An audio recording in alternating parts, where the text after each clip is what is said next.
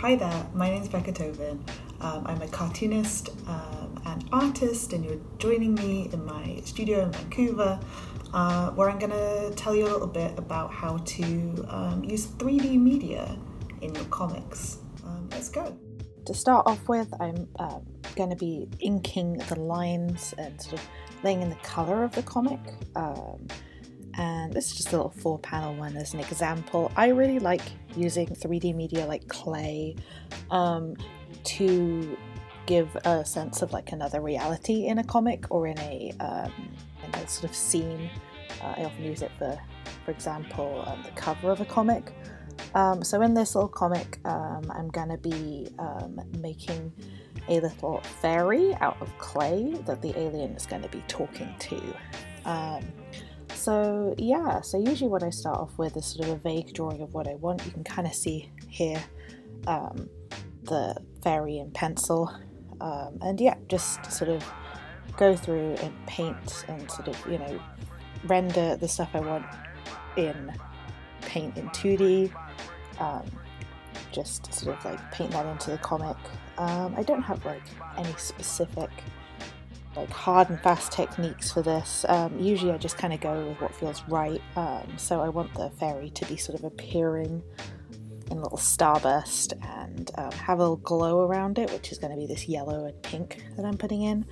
I keep my brush pretty wet a lot of the time, especially when I'm laying down the original colours, because it's just easier to lay down the colours flat and sort of not have any like weird textures. I'm going in with black just to give it a bit of nice contrast. I am a big proponent of feeling out the colours.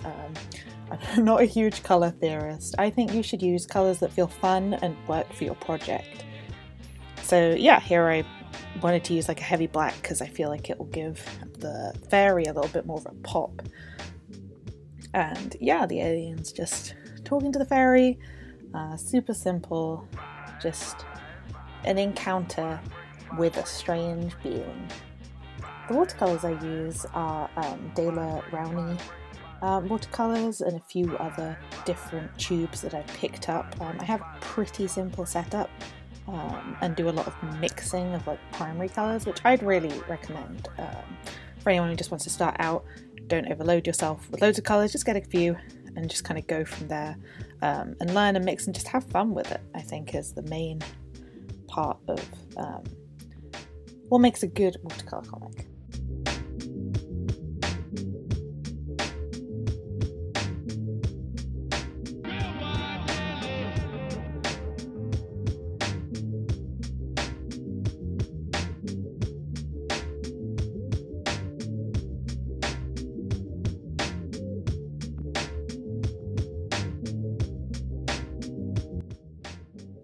Now I'm going in with a little bit of pencil just to add a little bit of shading on cheeks of the alien and also the eyes and the like skin. I like to do this just to, give a little bit of depth. There you go. Now I'm going back in with a gel pen just to highlight.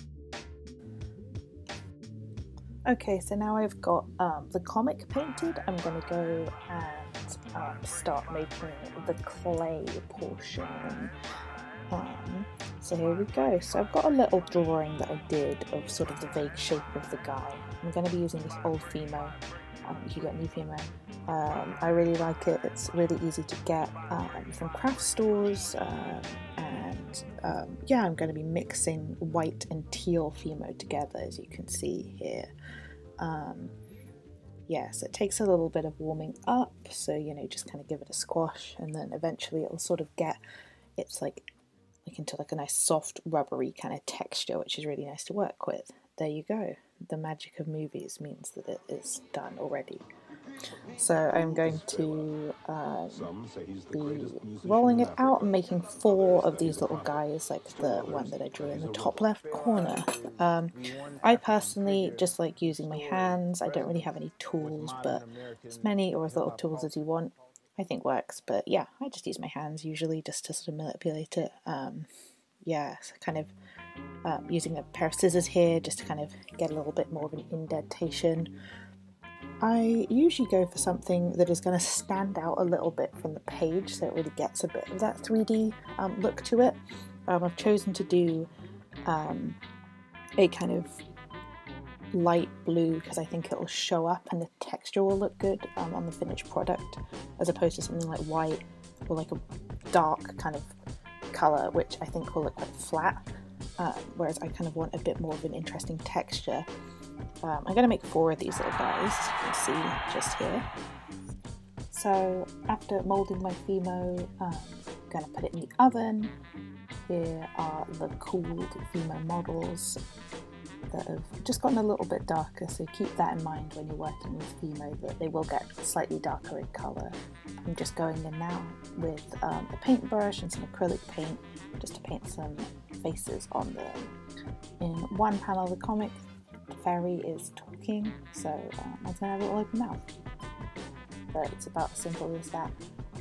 And once those are dry, they'll be ready to place on the comic. Right here you can see the finished product. You can either at this point take a photograph or you can scan this in. Sometimes if I've been doing kind of collage stuff, I'll glue everything down to the paper. Other times I'll just place it sort of where I want to and take a picture. And you don't have to use clay, you can use almost anything you can find in the world. I think that with a medium like this, the most important thing is to have fun and enjoy what you're doing and work with what you have around you. So I hope you enjoyed that, and good luck making some fun 3D comics.